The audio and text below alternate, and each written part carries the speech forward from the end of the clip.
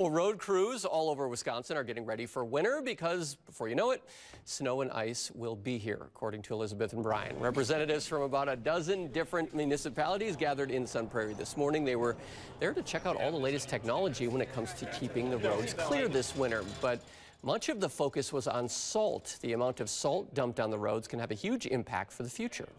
So the primary goal is to look at the reduction and use of salt, which can get into the environment, can cause problems with well waters and your freshwater drinking and just the environment as a whole. So the whole goal is to try to reduce the use of it. This is interesting. It only takes a teaspoon of salt to pollute 5 gallons of water. It's according to the eco-friendly organization Wisconsin Salt Wise.